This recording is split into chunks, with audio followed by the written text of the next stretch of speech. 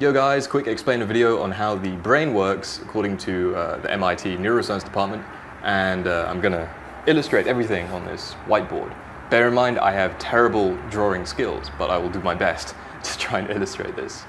So essentially the brain works like a giant network of information.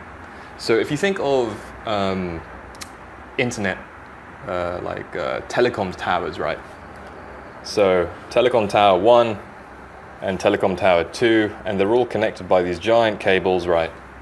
And the message gets sent from tower 1 to tower 2, and then tower 3, tower 4 to tower 5, etc., right? So the message goes from one place to the next place to the next place. So the deliverability of that message really depends on the connection between the towers. This is very similar to the brain with brain cells. So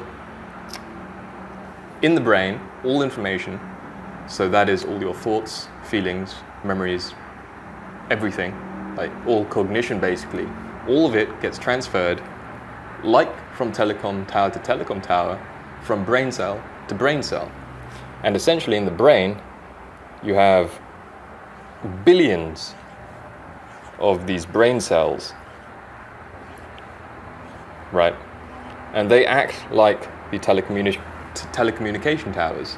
So the messages, so if you have a thought or a memory, for example, so you have a memory, and that memory in the form of an electrochemical signal will get sent from one neuron to the next neuron, to the next neuron, next neuron, next neuron, and then eventually it goes to wherever it needs to go in your brain. So your memory region, for example. And so that's basically like neurons, right? And they basically run your brain. But it's the connection between one neuron and the next neuron where neurotransmitters come into play. So essentially, a sending neuron and a receiving neuron. And when you have that thought or that memory, that message has to go across from one to the next, right? Simple enough. But here's where it gets kind of insane. Between each neuron, there is a gap, a very tiny gap, and this is called the synaptic cleft. And what happens in this gap is that the message or the electrochemical signal has to essentially jump across this kind of no man's land in your brain. And it does this by neurotransmitters. So neurotransmitters, well, each of your neurons is always producing lots of neurotransmitters. But some people produce a lot and some people don't. And it's very much linked to your nutrition and what you eat. And this is where nootropics come into play. So you can see here that the message goes to the end of one neuron. And if you actually look at neurons, they all have these kinds of crazy like tentacle-like arms, right? And these are all linked to other neurons. So you can see like another one would be like over here somewhere, and this neuron would also have the tentacle-like arms.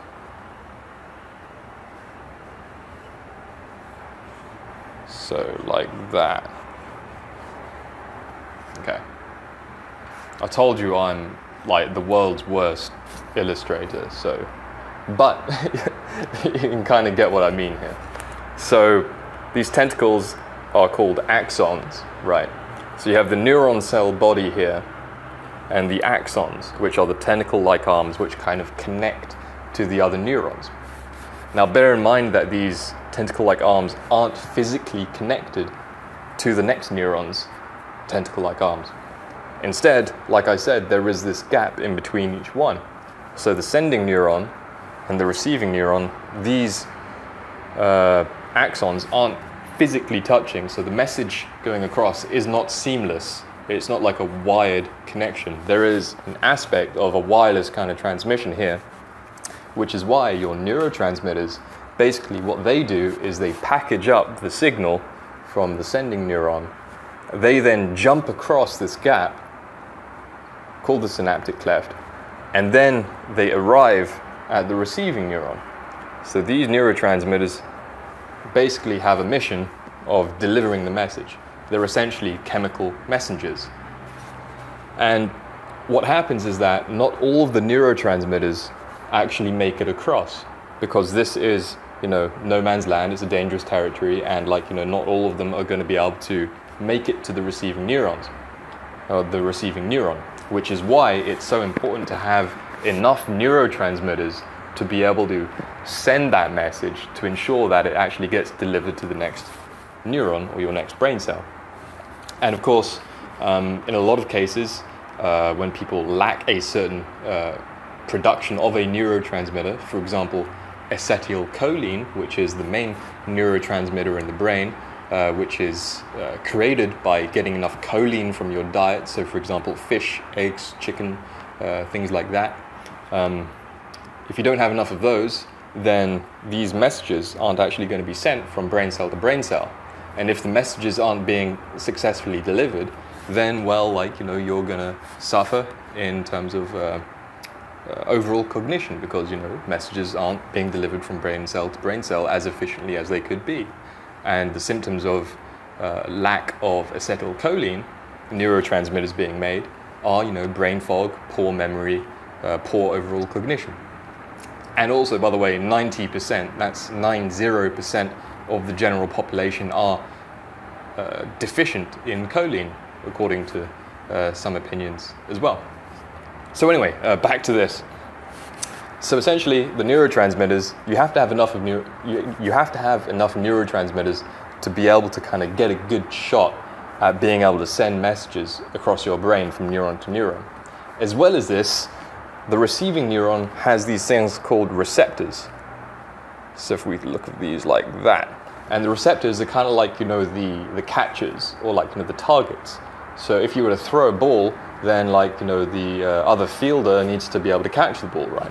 It's the same with this. So this one shoots out the neurotransmitters, and the receiving neuron has to catch those neurotransmitters and kind of process that information and that message.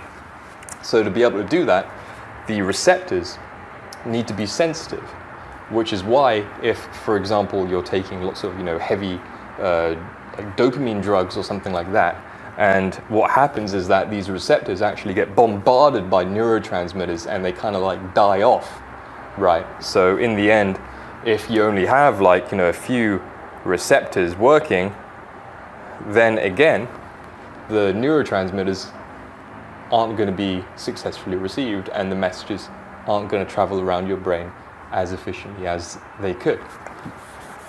So that's basically kind of how messages get sent around the brain. It's all a giant network of neurotransmitters and neurons and receptors, I guess. So what you want to make sure is that you're creating enough neurotransmitters, and your receptors are sensitive enough to be able to receive these messages. And of course, also, there are several neurotransmitters in the brain, and they're all responsible for a different kind of message as well.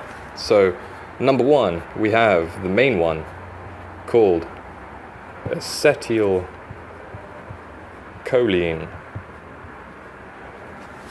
So that's the first one, and that's basically memory.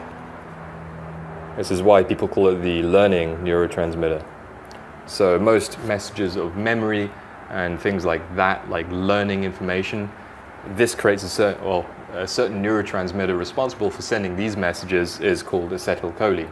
And you get that by taking choline supplements or by eating chicken, fish, eggs, etc.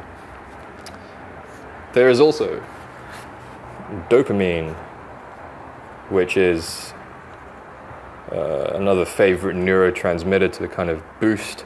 Why? Because it keeps you motivated. So it's the motivation neurotransmitter. I'll do another video on each of these individual neurotransmitters and how you can boost them and kind of explain them a bit more. But acetylcholine, memory, dopamine is motivation. So if you don't have enough dopamine neurotransmitters being made, you're not going to be really motivated to do anything, because those messages of motivation, that feeling of motivation in your brain isn't actually going around because it's not being delivered from brain cell to brain cell. There's also serotonin, which is pleasure. So if you know somebody who constantly suffers from the blues and sadness for like no reason, they may be low in serotonin neurotransmitters. There's also, let's have a think, other ones. Oh yeah, Gaba. This is a big one. So Gaba is relaxation. So these are kind of like the main neurotransmitters. But the difference here is that GABA is what you call a inhibitory neurotransmitter, which basically means that it stops the flow of the other ones called excitatory neurotransmitters. So there's also like, neurotransmitters kind of like, adrenaline, things like that. And these all stimulate the brain in some kind of way. So if you have adrenaline, which is your fight or flight neurotransmitter, so when you sense danger, this neurotransmitter gets released, which then kind of puts your body in full alert and ready to kind of like run or fight or something like that. A lot of the times, actually, people have too much adrenaline for like no reason, right? So they're not in apparent danger, but for some reason or another, these neurotransmitters are being released. And the way kind of a normal brain would solve this is by releasing this thing called the GABA neurotransmitter, which, like I said, is an inhibitory neurotransmitter. So if you think of it kind of like a traffic warden, it puts like a kind of limit, says stop, and the other neurotransmitters kind of get limited. So in the end, not too much adrenaline is flowing around your brain, or not too much dopamine is flowing around your brain. So it kind of like, regulates neurotransmitter release. And for people who don't have enough GABA neurotransmitters, essentially everything's kind of going crazy because messages are being over-delivered. So it's kind of like, the opposite of not having enough acetylcholine, and your memory function sucks because memories aren't being delivered. In the case of low GABA, these information are being over-delivered, and the symptom of that is anxiety, because you're like overthinking everything. So people with particularly low GABA levels can benefit from drinking, say, green tea, or even drinking alcohol. They're both like GABA enhancers. So personally, I've always been low in GABA, which is why I usually craved drinking, like a glass of wine or like beer after work, because I just couldn't relax, because my brain is constantly thinking of work and all those messages, overthinking, right? Anxiety. But of course, if you have a glass of wine, then you start increasing your GABA levels, which then puts a kind of stop on all of these excitatory neurotransmitters here. And the result, relaxation. But of course, don't drink lots of wine or alcohol because you don't want to be an alcoholic. But I would suggest drinking Japanese green tea, so like matcha tea, things like that. They also increase your GABA levels, and you'll find that incredibly relaxing if anxiety or relaxation is a problem for you. As well as that, you can try the nootropic called L-theanine, which is the actual ingredient within Japanese green tea that makes it relaxing. So essentially, if you're doing a kind of a DIY, fix your own mindset kind of thing, you want to look at which area of your brain is kind of suffering, right? So are you poor in memory? Or do you lack motivation to work? Are you always procrastinating? Are you constantly sad? Or are you constantly, agitated and not relaxed? Because as soon as you figure out, which area you need to improve, you can kind of see the neurotransmitter involved and the neurotransmitter usually that you're deficient in, and that's usually linked to your diet. So for example, like low serotonin means that you're not getting enough of the L-tryptophan amino acid, which creates serotonin. Or like acetylcholine, you're not getting enough choline, which is from, you know, like fish, chicken, eggs, things like that. So you can always kind of link it to nutrition, because nutrition creates neurotransmitters, and neurotransmitters run our thoughts, emotions, feelings, everything, right? And I'm going to be doing a kind of like neurotransmitter kind of quiz, which you'll be able to kind of, you know, put in some of your information, and you'll be able to see which neurotransmitters you may be lacking in, and what food you can actually change, or what food you can eat, sorry, to correct these deficiencies and end up getting you that mindset that you want. So, you know, a productive mindset where you've got great memory, great clarity of thought, you're motivated to work, you feel pretty good, and you're relaxed as well. So yeah, that's basically it for this video. Hope you found it interesting and useful. Basically, the important things to remember are, you know, the brain is made up of a network of neurons, also known as brain cells, and these brain cells send information to other brain cells around your brain via neurotransmitters, which are essentially chemical messengers that deliver this information around between neuron to neuron. And also, of course, you know, receptors are the kind of like, you know, the catchers or the fielders or the targets that receive these neurotransmitters as well. So 3 things to remember, and yeah, till next time.